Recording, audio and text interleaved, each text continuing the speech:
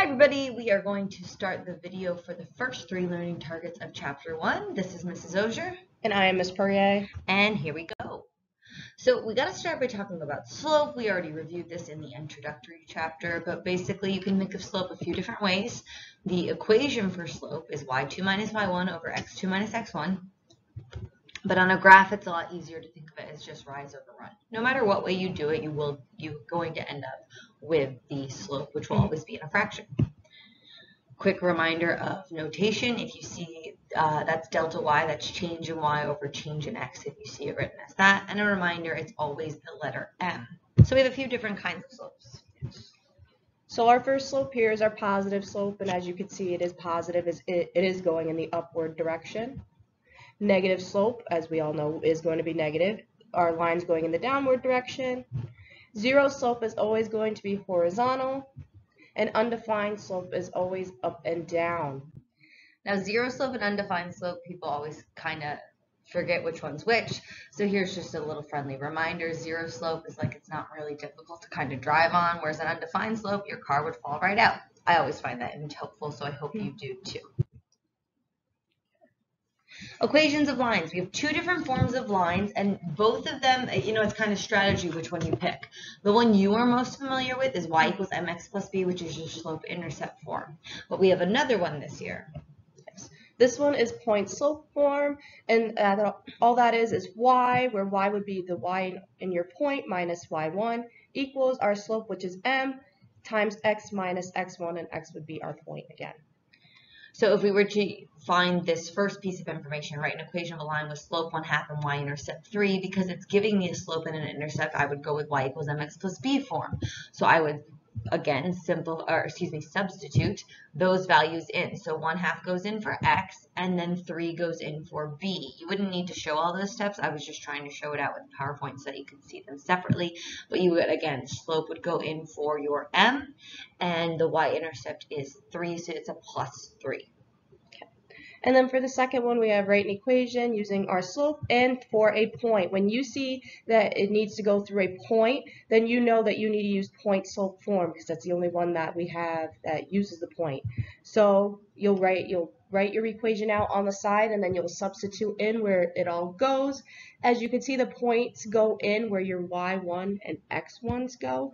And reminder here that the equation has y minus y1. So when you plug in that -3, you need to make sure that you keep the negative on there, and a negative times a negative we all know is a plus, so it would be y plus 3 equals our slope, which is m 3/2 times x minus 2. Okay, so if we were to find the slope of each line here, we're going to notice something about the slope of the different lines. So on the left side, you have 2 over 1 by going rise over run, and on the right side, you're going to have, sorry, I'm going too quickly here. On the right side, you're going to have 2 over 1, but then a slope of -1 over 2 for the other line. So when that happens, the slopes of perpendicular lines are negative reciprocals. This is important. You want to make sure that you remember that. Okay. So for this one, determine whether line AB and line CD are parallel, perpendicular, or neither. So for our points here, we got A is -2, -5, B is 4, 7,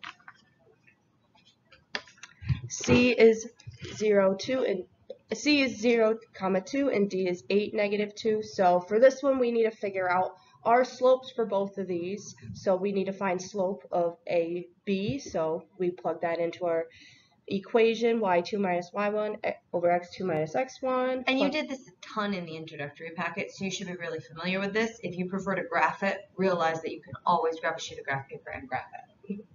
Yes. So when you get it, it should be 12 over 6, and then we all know that AB equals 2, and then you're going to do the same exact thing, but for points C and D, you're going to plug them into that slope formula, and then make sure that you keep your negatives in there. So it should be -4 over 8, which is 1/2.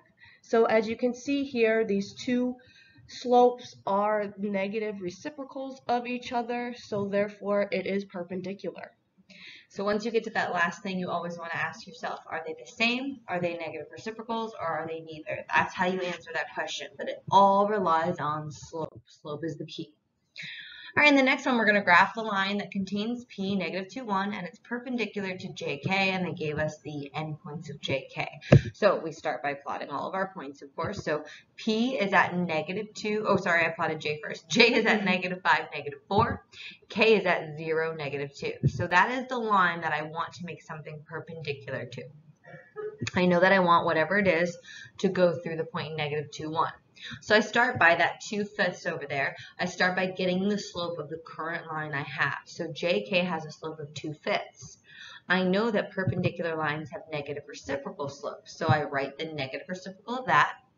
And then instead of starting at like a y-intercept that you're used to counting slope from, we're going to start from point P because that's what they told us in the question. They said it needs to go through that point. So from point P, I count down 5 and right 2, or I count up 5 and left 2. Both will work. When I do that, I connect, and there we go. I have successfully completed a perpendicular line to JK. So for this next one, using the one we just did as an example, please go ahead and try it. So start by plotting points F and G and connecting them. Plot point E separately. Find the slope of FG, and if I want it perpendicular, find the negative reciprocal slope. So go ahead and try that one on your own. You can pause it and play when you're ready to go. We will go over that in class. Okay. So the next one, we are using our point negative 2, 5, and we want to write the equation that is perpendicular to the equation that has y equals negative 1/2 plus 5 and also goes through that point. So when you see that it needs to pass through a point, you should automatically know that we're using point slope form. So that equation right here. So then you need to figure out your slope first, which we all know is we need it to be perpendicular, right? So we need the negative reciprocal of 1/2, which we see here is negative 2 over 1 or negative 2. Then after you find your slope, you can plug in that point right there into the equation, and again make sure it is a negative 2 so it turns positive into the equation, and then you can simplify it up nicely where you don't need to write it 2 over 1, or if you prefer to, that's totally fine, but that is the equation that you should get. The other thing we like to point out is that this is an equation. I know you're used to having y by itself, but when it says what is an equation, this isn't an equation. This is an equation. If it says in a specific form, okay, then you got to rewrite it. But right now, that would be the answer. Okay, moving on to the next one, we're going to find an equation again. It's passing through a point, so I'm going to use that point slope form, but this time it wants it parallel. I can't currently tell what the slope of the equation they gave me is because it's not in slope-intercept form. So I will start by getting y by itself, so I subtracted the 1/3. Now I can tell what my slope is. The reason that's important is because if I'm going to make an equation parallel to it, I need to know what the same slope will be. So from here, I can now substitute all my values into point slope form by putting negative 1/3 in for slope and putting 3 and 2 in for the x and y. And it's that simple.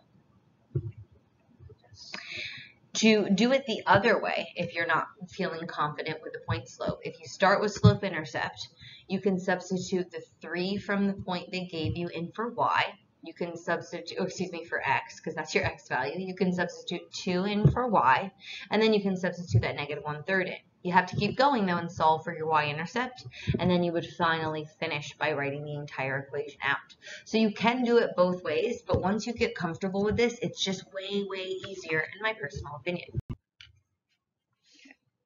So for this one, we have two endpoints, negative 2, 4, and 4, negative 2. We have to find the equation that forms its perpendicular bisector. Okay, so now this one is kind of going up a notch because it's going to use something called the midpoint that we're going to talk about a little bit more in Learning Target 4, but this is that next level if you're ready for it. So perpendicular, we know we need the slope, step 1. So slope is going to come from the slope equation, or you could again plot your points and count it by rise over run. So I have a slope of negative 1 after you go through all your substitution. Because I want it to be perpendicular, I need the perpendicular slope of that, which would be the negative reciprocal, which is just positive 1, because 1 over 1 flips to 1 over 1. From there, the point that I need is going to come from that word bisector. This is the first time you've encountered that word. Bisector means to cut in half. It means something that cuts another thing in half. So here's a formula. It's called the midpoint formula. Again, we'll deal with this a lot more later. But you would substitute your values in for your midpoint.